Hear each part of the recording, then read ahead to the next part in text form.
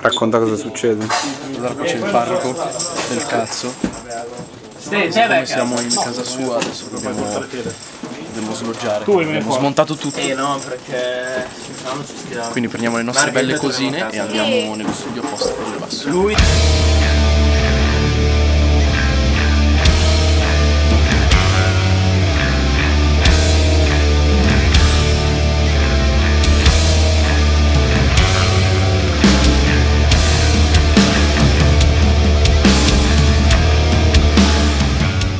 Per lui! Quello con la faccia da Federico Medana. Io andrei. Mastodon Medanal. No, il bambino viene con noi però. Fammi chiamare mia madre. No, non puoi portarlo te. Cosa?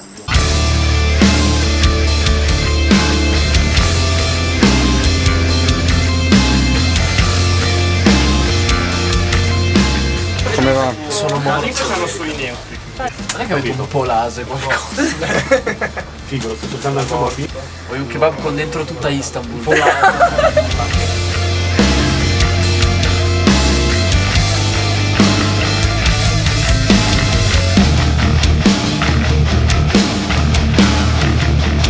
Dai, raccontami qualcosa. Devo fare un po' di riscaldamento, quindi comincerò a raccontarti cosa ho fatto stamattina. Vengo da una realtà abbastanza diversa da quella del classico bassista, insomma. Ero chitarrista fino a poco tempo fa, diciamo un anno fa. Molte canzoni che hanno fatto i ragazzi non mi ero mai immaginato di suonarci le parti di basso, scrivere delle parti con tutta la libertà possibile e immaginabile. Poi dopo mi sono ritrovato tutto a un tratto qualche mese fa dentro il gruppo. Tutto è nato da una prova che abbiamo fatto verso marzo scorso. Mancava il precedente bassista e abbiamo fatto un po' di prove su un pezzo che tra l'altro non è neanche nell'EP. Mi hanno sentito suonare e Dave si è preso bene, insomma, sentendomi.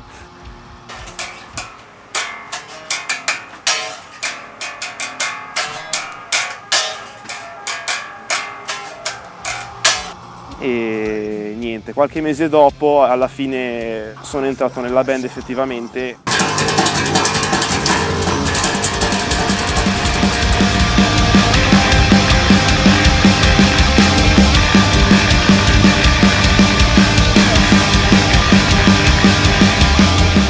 Molte parti che ho scritto di basso sono state fatte assolutamente in totale libertà, avevo la possibilità di mischiare diversi approcci sia col plettro sia con le mani.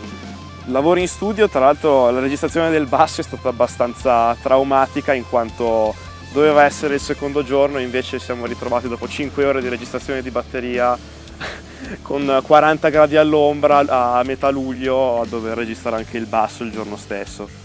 Fa caldo, questo è il problema.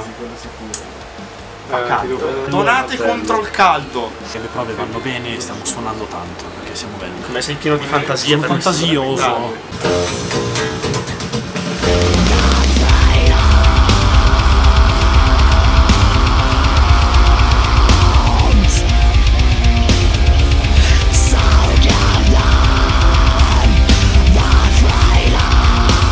Molto bello anche per i lavori in studio avere la possibilità di insomma, scegliere i suoni, studiare nuove soluzioni, nuove cose, perché l'approccio live è una cosa, improvvisi ti metti lì un suono e sei a posto più o meno. Invece in studio cambia tutto perché devi essere sia corretto ma devi esprimere al meglio quello che è il tuo strumento, quindi devi scegliere il tuo suono. Abbiamo speso molte ore nel scegliere i suoni giusti, anche solo per la batteria abbiamo speso un bel po' di tempo, perché non è stato soltanto un registrare, c'è stato anche un lungo processo di post-produzione che ci ha rubato davvero molto tempo, si parla di mesi. Il chitarrista voleva suonare il basso, Ma non era capace. Abbiamo la possibilità da più o meno 2 o 3 mesi a questa parte di registrarci e comporre effettivamente della musica nuova, non per forza in studio ma anche a casa mia. E la band ha cominciato a vedersi molto più spesso, oltre che alle prove proprio un giorno a settimana fisso noi ci vediamo, magari anche pranziamo, ceniamo assieme, buttiamo giù delle idee e lavoriamo sui pezzi.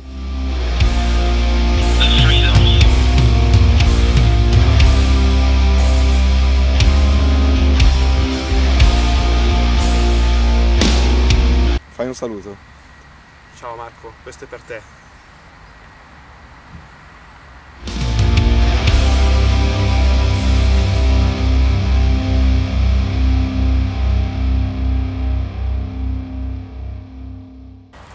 Andiamo!